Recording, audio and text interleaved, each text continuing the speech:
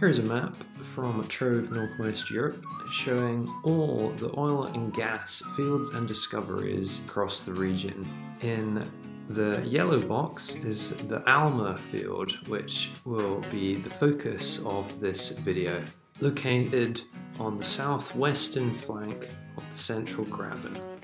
So Alma was originally named Argyll, with Duncan and Innes as the satellites. It was later developed as Ardmore, and finally it has been redeveloped as Alma and Gallia by EnQuest. So how does Alma compare to other Northwest Europe fields? This data comes from TROVE Northwest Europe. We can see at depths around 10,000 feet the fields contain fairly average porosities, slightly higher than you'd expect temperatures, and slightly high pressures for the depth. This is a screenshot of some of the open source data that has been compiled to create TROVE. Looking at the geology of the area, we see that there are three main producing horizons. In the Permian we have zechstein carbonates and Rotliegend sandstone, and then a deeper reservoir we have Devonian sandstones. The structural setting for this field is a tilted fault block to the southwest of the Central Graben, located in block 3024. So now we'll just look at a history of the field and its different names and redevelopment schemes. Initially, the field was called Argyll, and it was discovered in 1971 by Hamilton brothers. It was actually the first UKCS producing oil field, coming on stream in 1975. It was drilled by the semi-sub Transworld and abandoned in 1992 after 17 years of production. The satellites surrounding Argyll were known as Duncan and Innes. The redevelopment named the field Ardmore. The acreage here was acquired by Tuscan and Acorn. It was drilled this time by a jack-up rig and only remained on production for 2 years, being abandoned in 2005. And finally, the most recent redevelopment named the field Alma. And this was acreage acquired by EnQuest in 2010, the 26th round, and produced additionally from the original Duncan satellite, this time known as Gallia, and production started in 2015. Looking at the most recent development in a bit more detail, the field this time was produced by an FPSO called the EnQuest Producer. This FPSO was formerly known as the Whiskey Gorm and produced from Fife in the adjacent quadrant.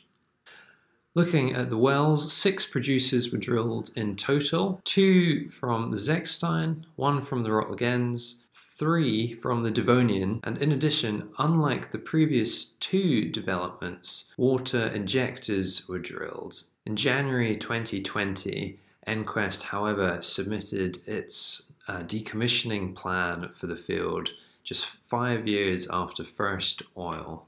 So how has this reincarnated field fared through history?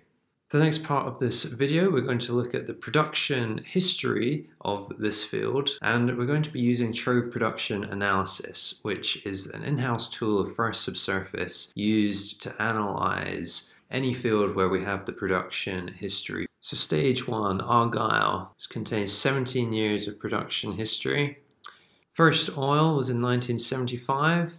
It's produced a total of 74.7 million barrels and an additional 20.9 BCF of associated gas. The water production was 47.1 million barrels.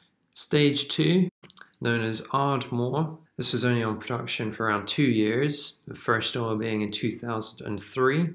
It produced a total of 5.2 million barrels of oil, associated gas 1.7 BCF, and 8.1 million barrels of water produced. And thirdly, we have the Alma redevelopment of this field, with first oil being in 2015. To date, it has produced a total of 6.3 million barrels, and the associated gas 1 BCF.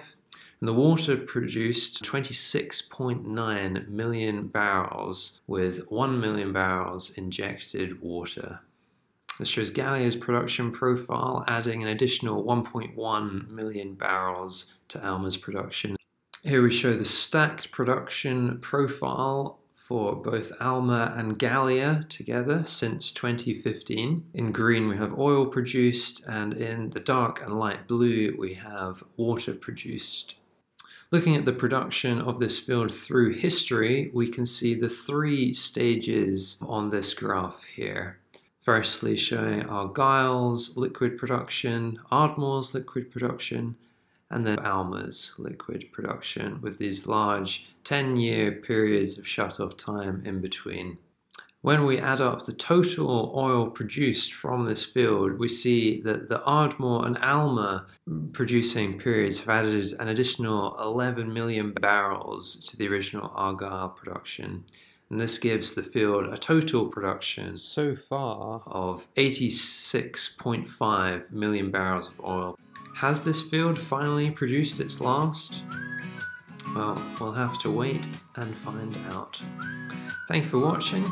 If you'd like to see more content like this, then give this video a like, subscribe to our channel, and for information on production profiles, forecasting, and hub analysis reports for every field in the North Sea, email info@firstsom.com.